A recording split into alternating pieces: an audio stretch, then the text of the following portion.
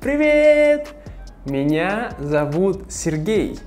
Добро пожаловать на мой канал по-русски издалека.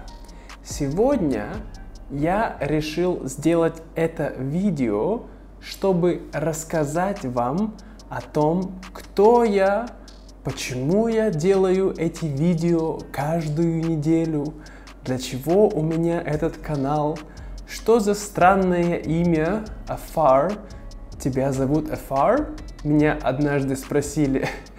Нет, все не так. Я постараюсь очень коротко рассказать всю информацию обо мне, которую вам надо знать. Я родился и вырос в Сибири, а именно в городе Иркутске. Это находится на юге Сибири, недалеко от Монголии. И я очень люблю мой родной город, потому что у нас есть там озеро Байкал. У меня было прекрасное детство и просто отличные друзья, хорошая семья. И с тех пор, как я был маленький, я всегда хотел путешествовать. Это была моя большая мечта – увидеть весь мир. И после того, как я закончил университет, я больше не хотел работать менеджером, и я хотел быть путешественником. И я поехал через всю Азию.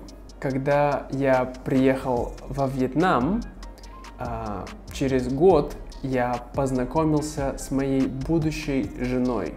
После этого мы стали вместе жить, вместе встречаться, а потом мы поженились и переехали сюда, в этот город Хой-Ан.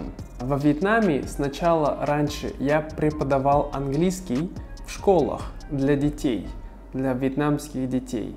Но со временем я начал работать онлайн и преподавать не только английский, но и русский. В данный момент я преподаю только онлайн и работаю в основном с русским языком. Я всегда любил языки, мне всегда были интересны другие культуры, и за всю мою жизнь я изучал 9 языков. Ну, что сказать, я не полиглот. Я не думаю, что у меня есть супер талант или что-то такое к изучению языков, но за все время я могу сказать, что 3, 4, 5 языков в данный момент я владею более-менее неплохо.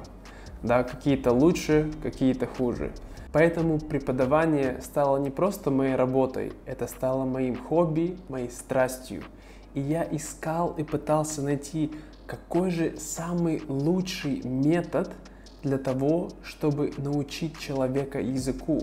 И, конечно, я нашел очень классные методы, как TPRS, как Comprehensible Input, да, и другие разные. Но я понял, что в идеале это не одна вещь, это комбинация разных вещей. И примерно год назад я начал свой подкаст по-русски издалека. И это был очень классный опыт, мне очень нравилось, но этого было мало. И я чувствовал, что я не могу донести свой месседж до всех людей. Поэтому в октябре прошлого года я начал свой YouTube-канал. Когда я начал свой канал, то первые видео мои были, это TPRS курс для самых начинающих. И тогда я сделал много ошибок, мои видео не были идеального качества, но я думаю, что это был очень классный опыт, и мне было интересно, и, возможно, для вас, друзья, это тоже была интересная вещь.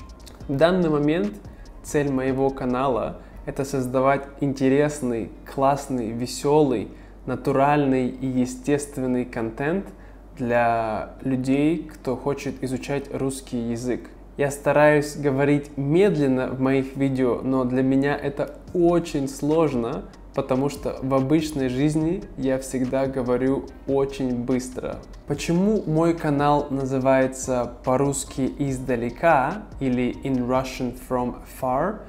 Потому что изначально, когда я делал подкаст, я хотел разговаривать с русскими людьми, которые живут в разных странах мира. Вот. И тогда я бы мог с ними разговаривать по-русски издалека. Такая была идея.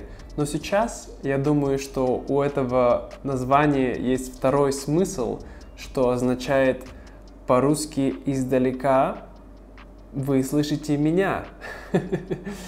Да, и вы можете учить русский, находясь у себя дома.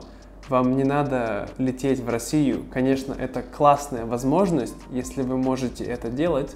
Но если нет, то я считаю, что в наше время, сейчас, мы можем изучать языки, находясь у нас дома, и нам никуда не надо ехать, чтобы иметь классный уровень языка. А теперь, друзья, расскажите мне, пожалуйста, о вас. Я хочу знать мою аудиторию. Я хочу знать, почему вы пришли сюда, на этот канал. И что вам здесь нравится, что вам здесь не нравится. И какие видео вы ждете больше всего. Пожалуйста, напишите об этом в комментариях. Тогда я смогу создавать больше интересного контента, который именно подходит для вас. Итак, это все на сегодня, друзья. Надеюсь, это видео было для вас интересно, и если вы хотите видеть больше таких видео, в которых я рассказываю о каких-то вещах, о себе, о моей жизни, или о России, или о моей жизни во Вьетнаме, в медленном и четком русском, то не забывайте подписываться на этот канал, ставить колокольчики, чтобы не пропускать новые видео. И если вы хотите финансово поддержать мой проект, то вы можете перейти на наш Patreon клуб. Там вы можете получить транскрипцию к этому эпизоду и к другим эпизодам, а также отдельный MP3 файл, который поможет вам практиковать ваше слушание, что очень важно. И, конечно, эти деньги, они не уходят в никуда. Эти деньги я инвестирую обратно в мой канал. Я покупаю новую камеру, новый свет, разное оборудование, чтобы сделать эти видео еще более интересными, на более высоком качестве и чтобы вам нравилось. Вот. Поэтому желаю вам отличного дня, друзья. Учите русский и до скорого. Пока-пока.